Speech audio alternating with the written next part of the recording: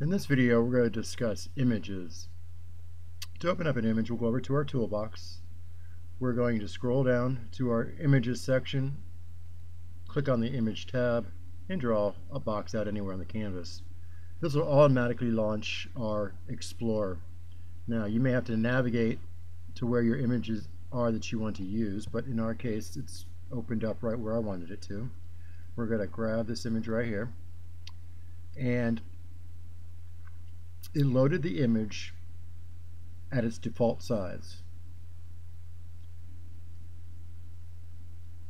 And what I mean by that is if I click on image again and draw a teeny tiny little box like this, go back and grab this apple again, boom, it's going to pop up really bigger than the box I drew because the image is going to open up at its original size. Okay, so we're just going to delete that by hitting the delete key.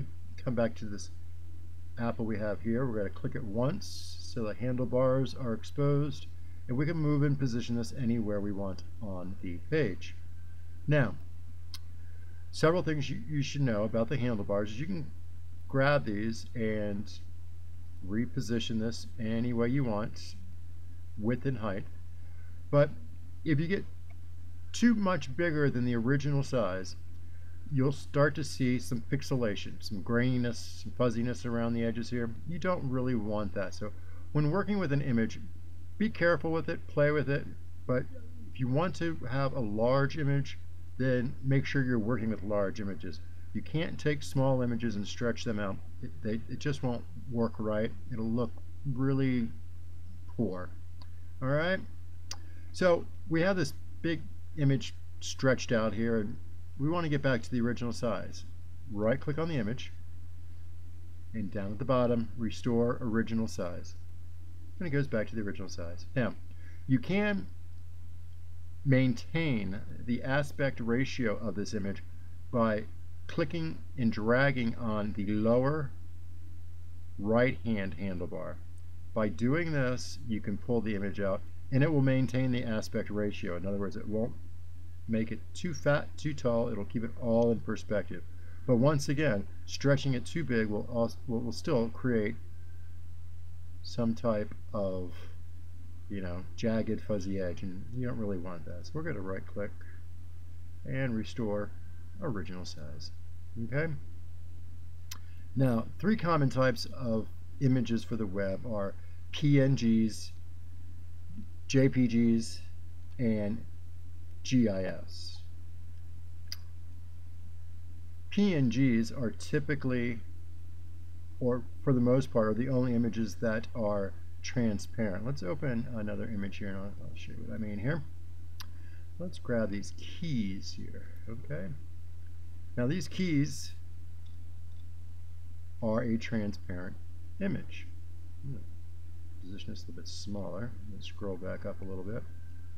And as you can see, I can place these on top of a background, another image, and you can see right through this. And what this comes in handy for is when, I'm going to get rid of this apple here for a second, is when you have a background color. And let's go down here to our layers panel, and I'm just going to stretch out a layer here. Object properties, style, and our background, let's do a solid color of,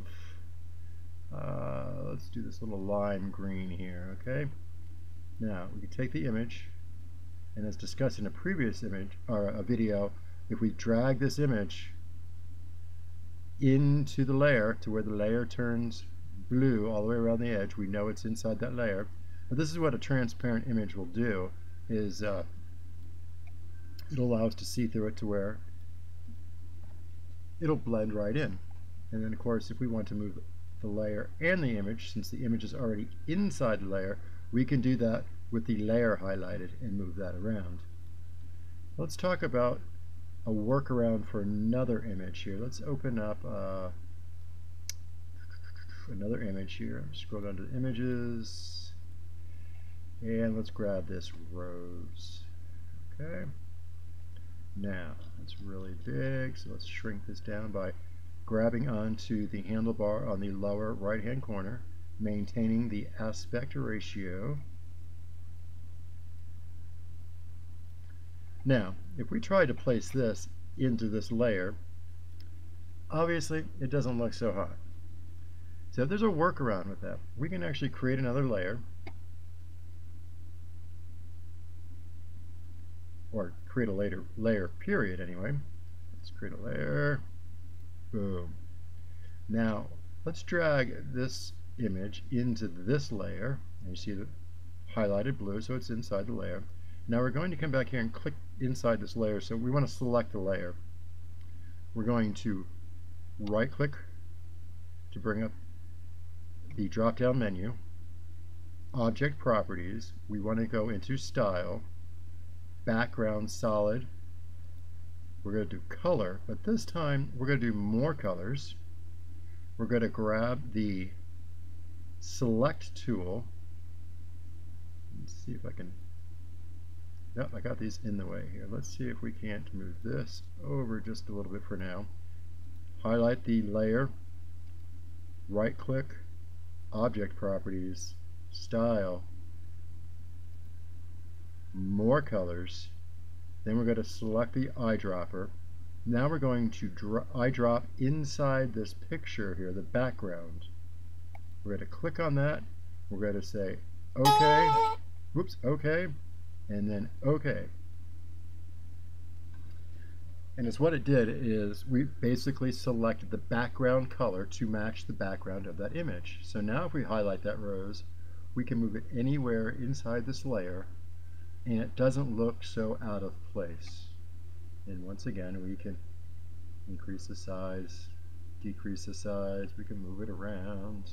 Now just make sure that when you're using layers with your images, make sure once again that when you're moving your images around, that blue line stays highlighted around the layer. If we come out just 1 pixel, then it's not part of that layer anymore. Okay?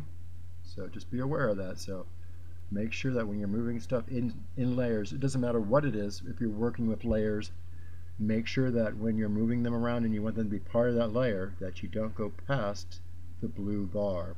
Okay? So I think that's it for now, working with images. It's fairly easy. And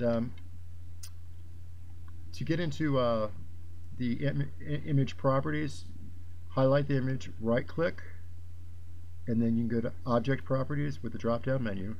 And once again, this will give you the location of the image as the image that's stored on your computer. You can add some alt text or title text to help with your SEO if you need. You can do borders around the images, radius, opacity. You can do a little reflection here. You can actually use the image as a link, which is very common. Link to a page with inside your website or an external page. The effects we'll cover in another video, but you may want to play with this a little bit just to see. But you can add a watermark, so if somebody downloads your logo or some text or whatever is on the image, events, some animation, and images can actually have padding as well. We can add some padding to an image to where let me cancel this out. As you can see, this image comes. This would be the border. If we added a border as it is, where the handlebars are, if we wanted to, we can add some padding. And it's what it would do is it would increase the size of this box here. So in other words, it pushes the border away from the image itself. So, and that's what the padding would do. And once again, I encourage you to play with that a little bit. But that's a brief tutorial on images. It's really easy. And experiment. I encourage you to play and experiment. And there's also a properties. You can actually see the properties over here as well. So should you need this image to be an exact size, we can change that here. Like we can change this rose 2 pixels difference. It's not going to make much difference, but you know, just in case when you're working with a particular website and you need the image to be a specific size, you can actually come in here to the properties panel on the right hand side and actually give it a lot of detail as far as what size you want that to be. Okay. All right, well, I think that's about it for now. This is the images video, and we'll see you in the next one. Thanks.